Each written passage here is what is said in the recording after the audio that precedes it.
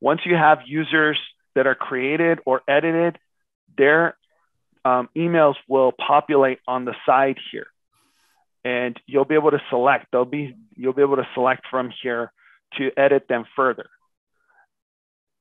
You can force reset passwords here, but you really shouldn't need to. I would just communicate with the staff and say, hey, I either created it for you or it's updated, but you'll need to go in, use the forgot password as I demonstrated earlier, and update their credentials accordingly. If staff are in a delete or are in a deleted status and you find them, then you can restore them here. They'll just list here based on your selected staff, and you'll be able to select and restore. The way you usually see that indicated is there's a little symbol. So I'll just demonstrate that here. I'm going to exit the tasks. It's taking me out of all these tasks. I'm going back to the previous page where I was, users here. And I'm just going to go ahead and go to deleted here.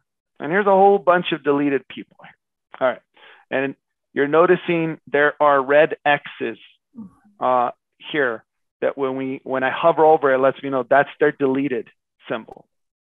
If I wanted to restore this person, let's say that this was someone I was trying to create and I come to find out, hey, they're already in the system here. Let me go back to start all tasks. Notice I checked them and they're gonna now be on my list down here.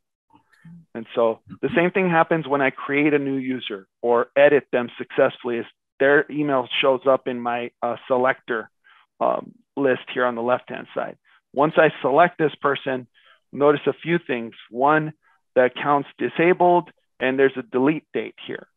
Because I have some staff here selected, as I indicated earlier, they just populate in this list and I can go ahead and check their box and select delete restore. You'll notice the red X go away. And now the red X is gone. But notice they have another little symbol crossed out. When I hover over it, it says disabled. So every now and then we have to go and make sure that the actions that are in place, that their accounts are set up, and where we go there to make sure is we make sure we select them from here. And this is where we can enable and we can go ahead and save them there accordingly and save, and they're all set. And so this was a success, changes saved. This person can now go in, use forgot password, update their password, their custom password, log in and utilize it. I'm going to go back because this was purely demonstration. I'm going to select them. I'm back in the delete restore users tab. You will not need to do this. You do not need to delete users. But I'm putting this back the way I found it in this demo. So that's what I'm doing here.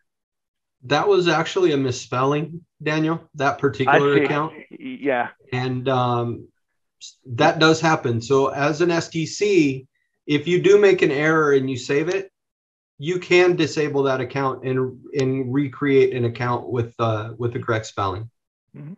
That's completely okay. Okay. Now that's creating and editing users.